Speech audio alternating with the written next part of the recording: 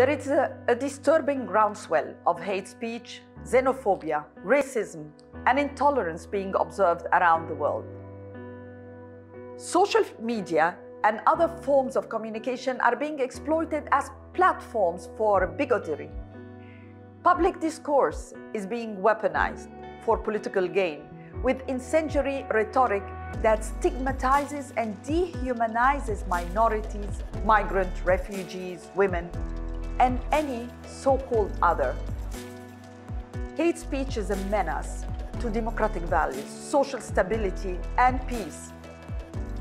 As a matter of principle, hate speech must be confronted at every turn and be tackled in order to prevent armed conflict, atrocities, crimes, and terrorism, and violence against women and other serious violations of human rights, and promote peaceful, inclusive, and just societies. Thus, on the 18th of June 2022, we mark the first International Day of Countering Hate Speech. This day builds on the UN Strategy and Plan of Action on Hate Speech launched in 2019.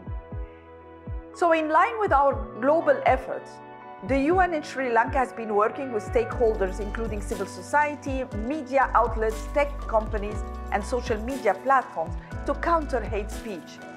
In Sri Lanka and globally, we need to counter hate, both online and offline, with full respect for freedom of opinion and expression, and strike a vital and delicate balance. Words can be weapons. Hate speech online can cause harm in real life. Let us act now to stop it. Solidarity is key in countering hate speech. Solidarity not only amongst the worst-hit communities, but also amongst all actors who counter hate speech by coming together to share best practices on what worked and, more importantly, what didn't. Public interest content is a very effective way of countering hate speech. Both traditional media and digital media have a responsibility to create content that counters hate speech. But we must admit, there are knowledge gaps. Not all media outlets know how to counter hate speech. Regular or close contact with worst-hit communities could help in building community-centric counter-narratives. And then the production teams and the digital teams could come together in wider amplification of the counter-narrative to hate speech. It is to be expected that the counter-narrative to hate speech may not always be as virulent as the original piece of hate speech.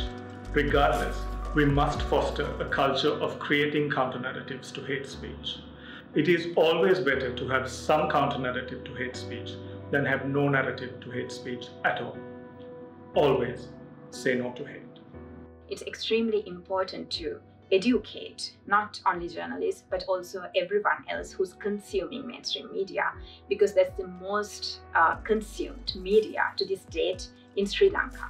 And it also generates a lot of legitimacy to the content that we see in mainstream media, although nowadays a lot of people also consume social media.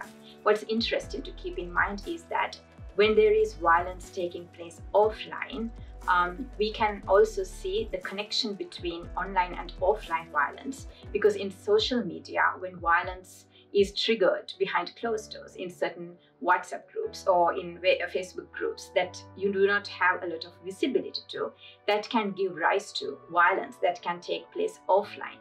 So this connection between online violence or hate speech that is happening, that is connected to, or that is giving birth to offline violence, is something that we need to keep in mind. And that is something that mainstream media can also actively play a role in terms of educating on hate speech and on steps that can be taken to combat hate speech. So what can we do as organizations and individuals to counter hate speech online?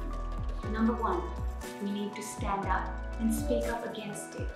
We need a force of people to say no to hate. So the next time you see someone being targeted online, stand up and speak up against it. Number two, we need to bring our law enforcement, our legal and media professionals together to build their capacities to identify, to investigate, and to hold the perpetrators accountable. And number three, push and lobby for the social media companies to do their part and we should hold them accountable.